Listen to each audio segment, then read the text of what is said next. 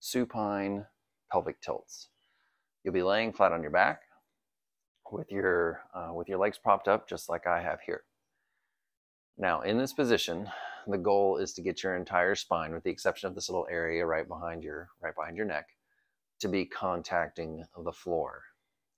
So that can be a challenge to do at first, especially if a spine is lacking any ability to flex or round.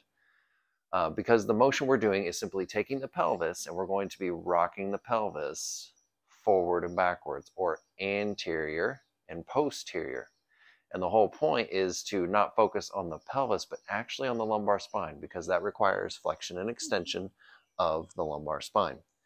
So first thing, you're gonna flex your ribs, the back of your rib cage, into the floor. They should never ever leave the floor at any point. And then from there, I'm going to go into a posterior pelvic tilt, which is what I think of is simply driving my lumbar spine into the floor. Not so much that my hips come up.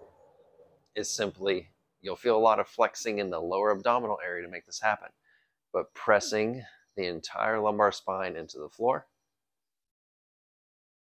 controlling that and just holding it for a few breaths. And then the opposite. I'm trying to keep the ribs pinned on the floor while only pulling the lumbar spine away from the floor. This is anterior pelvic tilt, and you'll see my whole pelvis kind of rock this way. Ribs are still pinned. I can't move very far, and that's fine, but I feel some different sensations in my lumbar spine. Again, holding it for just a few seconds. And then the opposite.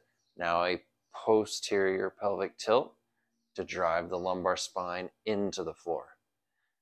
You can focus on what your pelvis is doing, or you can focus on what your lumbar spine is doing, whichever one makes more sense in your brain. I focus on the lumbar spine. Right now I'm rounding it into the floor. And now I'm arching it away from the floor, but not so far that my ribs pull up. You'll know when your ribs pull up because they do something like that. This stays anchored into the floor. Only the lumbar spine, like you're trying to make a space right there. And then driving it into the floor to eliminate that space. So the motion itself, you don't have to hold either position for very long. It's more of a continuous motion back and forth between pelvic tilt this way and pelvic tilt this way, or arching the lower back off the floor and rounding it into the floor. You should feel kind of fatigued through this belly area and in the lower back area, maybe even a little bit in the hips.